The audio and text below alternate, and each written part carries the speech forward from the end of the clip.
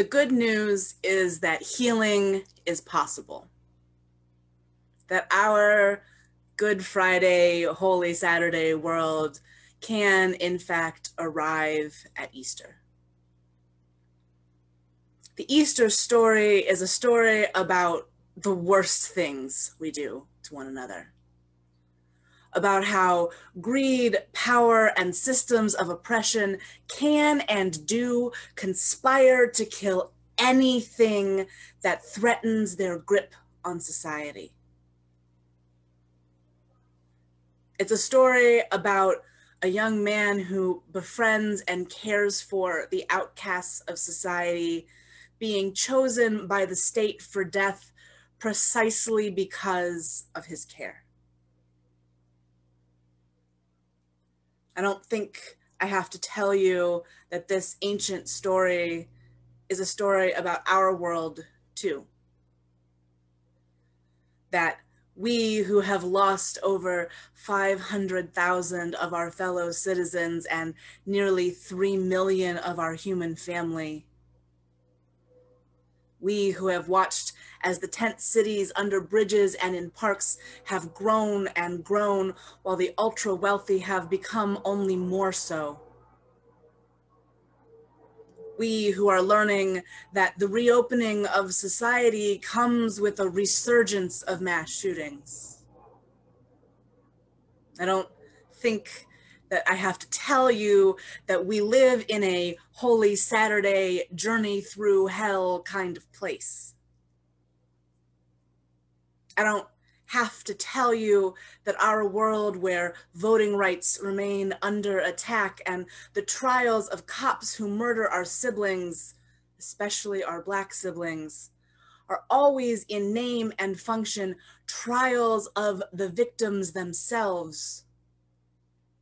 I don't have to tell you that we live in a Good Friday world. But of course, I would be remiss if I didn't mention it. It would be a failure of my duty to this story and my call to tell you the truth, to preach about Easter without naming the violence of our systems. I can't do this honestly without mentioning that in recent weeks, LAPD has killed at least 8 people, and that over 100 people, including journalists and legal observers, were beaten and arrested last week when they attempted to witness and hold vigil as a large community of our homeless neighbors were swept from their safe encampment near Echo Park Lake. Before the good news of Easter, I have to be serious with you about the status of our own journey through hell. Let's take a moment to breathe with that.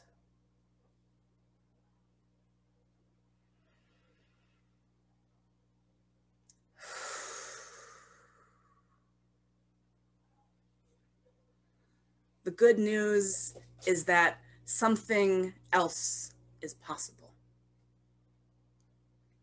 Marty mentioned earlier the story of doubting Thomas, of St. Thomas, who could not believe that it was Jesus back from the tomb without putting his fingers in the wounds. I think about this a lot and in a lot of different ways, about how we require people to prove their pain before we will take it seriously. And also about how we as Unitarian Universalists want to experience something, want to have a direct experience of pretty much anything before we're willing to believe in it. One of the gifts of being a Unitarian Universalist on Easter is that I can look at Easter from pretty much any direction I want.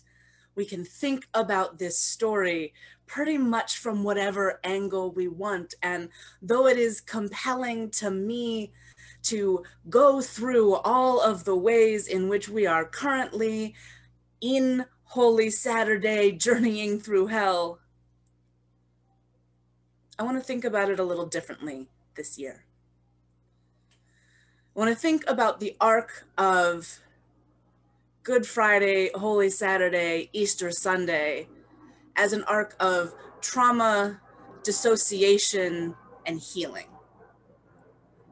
This is a really normal pattern that people who are traumatized, and for the record, pretty much all people are traumatized, go through.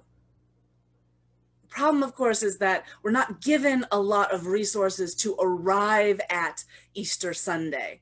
We're not given a lot of resources to arrive at the healing that comes after. We live in a traumatic society. We know that. We know that every day that we look at the news, or if you're like me, even don't look at the news and still absorb the messages of the world.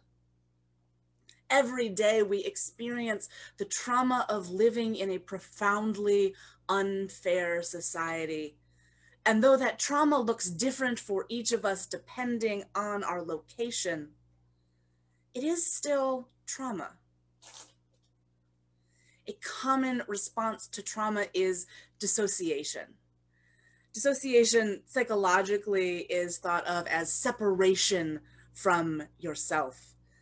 It's that kind of weird feeling where you can't figure out what you want to do, where your own motives and drives feel kind of lost to you. For some people, it's a sense of being kind of over here instead of in here.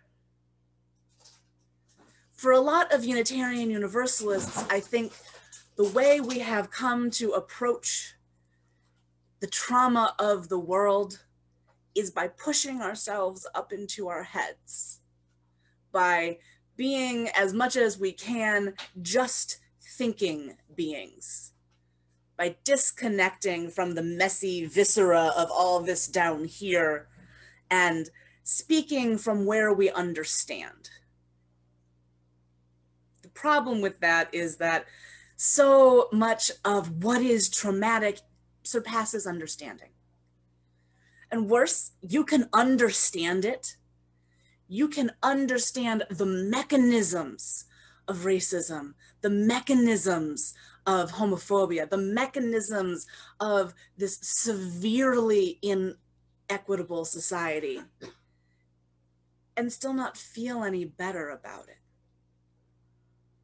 I am mad all the time that I cannot think my way past my emotions, that I can't identify what is happening and then say, all right, great, now I understand it, so it's over.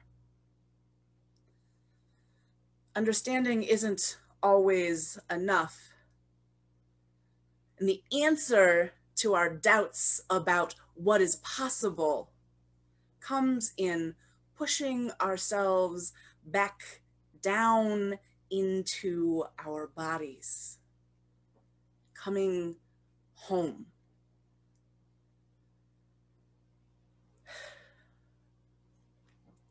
We got a pretty good example of this process in pop culture recently.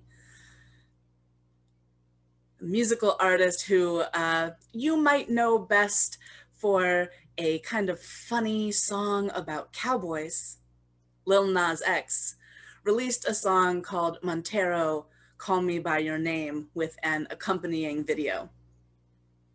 The song is just a fun poppy love song, really not a lot of deep content there.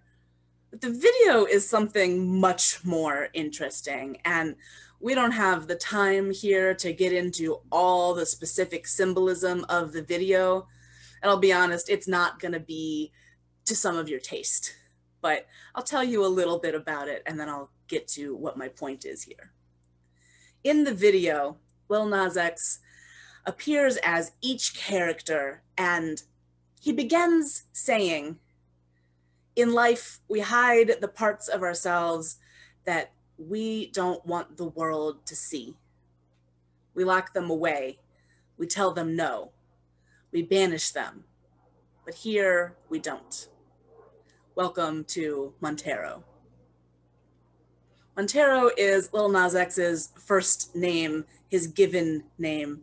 And in the course of the video, he is both Adam and Eve and the snake in the garden.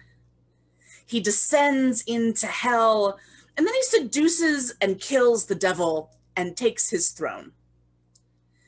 It is a lot. And everybody in my world who does theology or studies classics has been digging in this brand new text for all of the various messages. For me, though, the thing that has been most enlivening and important in it is a letter that Lil Nas X published, written to his 14-year-old self. He writes, "Dear 14-year-old Montero, I wrote a song with our name in it. It's about a guy I met last summer. I know we promised to never come out publicly. I know we promised to never be that type of gay person. I know we promised to die with the secret. But this will open doors for many other queer people to simply exist. You see, this is very scary for me. People will be angry.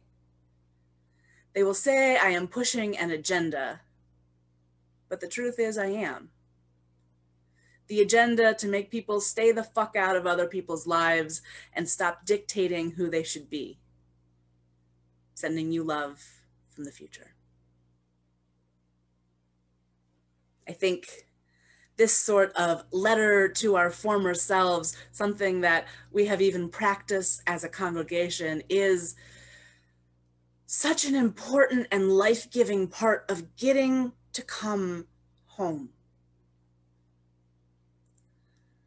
Lil Nas X, Montero, grew up in a context where Christianity, as he was given, told him over and over and over again that his body and the things that his body and mind wanted were not only wrong, not only not a good idea, but an abomination. A theology that had him praying constantly to not be himself. How do you not dissociate when you're experiencing that kind of trauma? In her groundbreaking book, The Queer God, Marcella Althos Reed writes, "There are those who go to gay bars and salsa clubs with rosaries in their pockets and who make camp chapels of their living rooms. Others enter churches with love letters hidden in their bags because their need for God and their need for love refuse to fit into different compartments." Refuse to fit into different compartments. One of the pieces of symbolism found in the Call Me By Your Name video is some text from Plato's Symposium, which is written on the tree in the Garden of Eden scene. It is a bit of text about how humans have been pulled apart from themselves, something Plato believed that the gods did to make it so that we would love one another. In our modern society, I wonder if it's not that we've been ripped apart from ourselves. That we need time, we need space to fall in love with ourselves as we are. To see that we are truly inherently worthy and given dignity by virtue of being. That we matter fundamentally.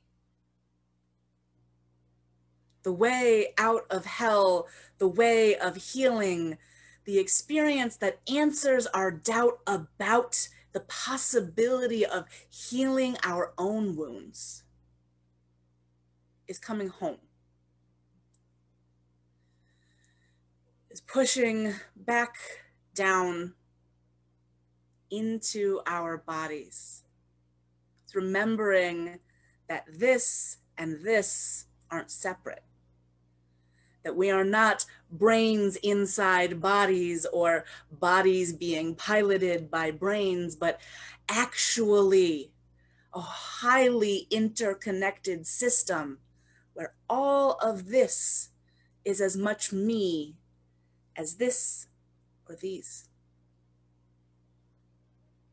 So how do we come home? Not all of us are going to make wildly popular music videos that deeply upset basically every religious conservative on the planet. It's not everybody's call. It's not everybody's game. So how do you get back inside of you? How do we respond to this world which will not stop giving us new traumas in a way that not only lets us breathe, but lets us give some piece of freedom to one another? For me, a lot of coming home is about remembering to have sensory experiences. This can be super hard when so much of our interaction with one another happens in a context where I can't get to you, where some of us haven't seen or touched another person in a year. That makes getting back down into your body hard, but it is possible.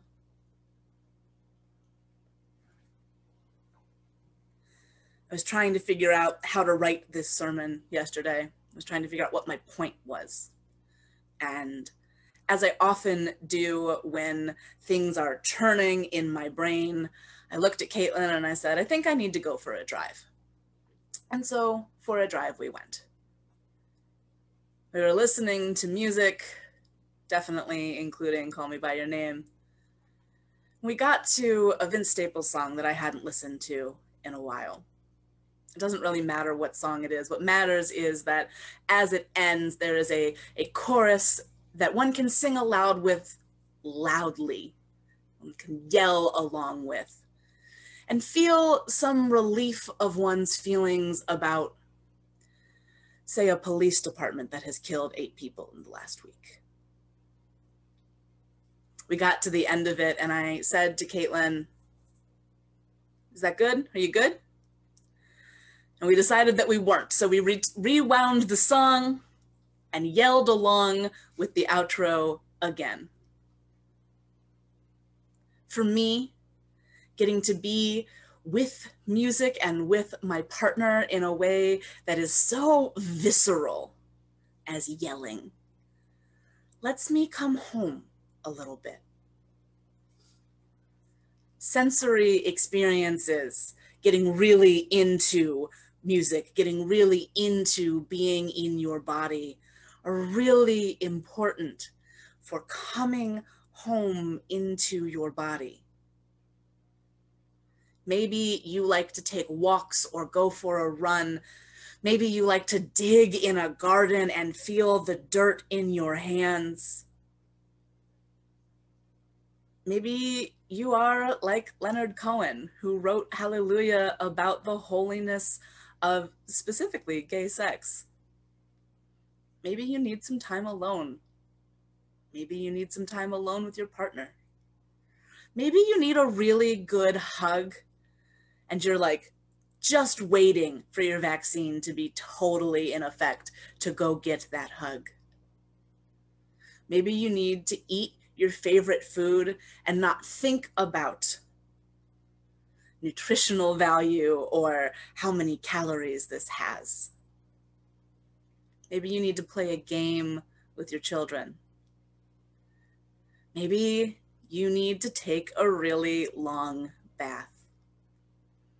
Maybe you need a nap. Whatever it is that works for you to come home.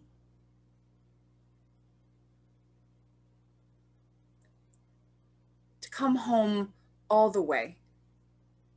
To forgive the things about you that you think make you unworthy. To know that it is not possible for you to be unworthy of love and care. And to then project that truth back into the world. To move in solidarity. To not give charity, but to be with people. Because you know that their freedom and your freedom are the same freedom. Because you know that you are worthy, and they are worthy, and I am worthy, and Lil Nas X is worthy, and we all are worthy and valuable and holy and precious and blessed. We might live in a Holy Saturday world, might be on our own journeys through hell, but Easter is possible. Spring happens, and we are always, always in this together.